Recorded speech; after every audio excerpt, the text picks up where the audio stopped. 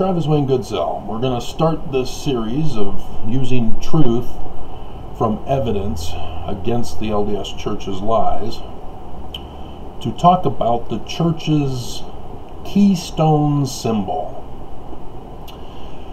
Growing up in the Church, there wasn't any. Went on my mission, wasn't any. We had to create an excuse why the Church had no symbol. You had prophets telling us in conference that the symbol of our membership was our temple recommend, but nothing for the Church. Christians have the cross, so devout Christians will wear necklaces with the cross or hang a cross in their home.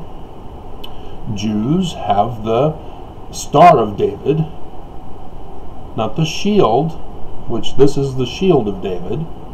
I don't know why they don't use the shield of David. Maybe they're waiting for the Messiah to come first so that they can then change the symbol. But you'd have to understand the Jewish symbolism first.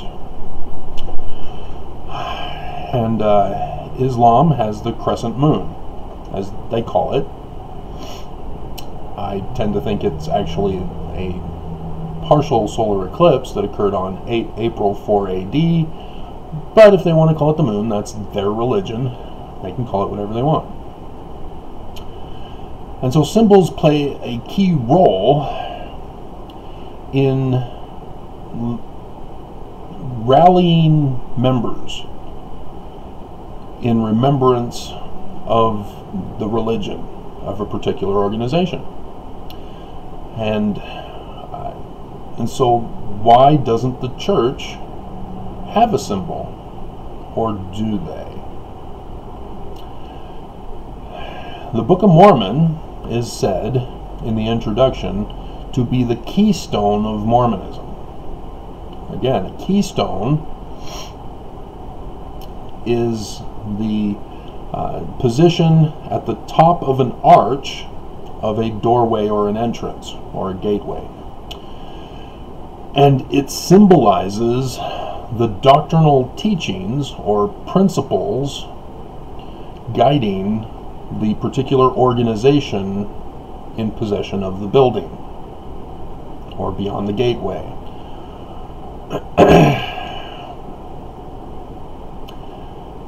And this is where we find out as Mormons why the Church of Jesus Christ of Latter-day Saints does not want us to know the symbol of Mormonism. It is the inverted pentagram.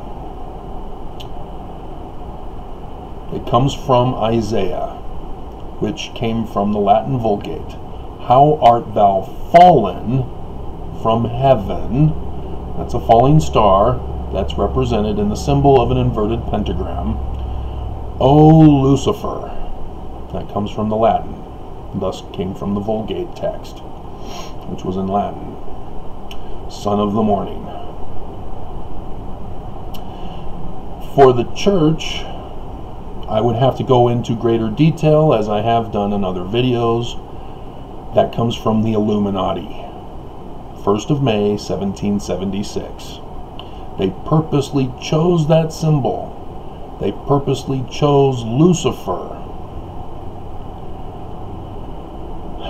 because of the Isaiah passage, for the sole purpose to destroy religion.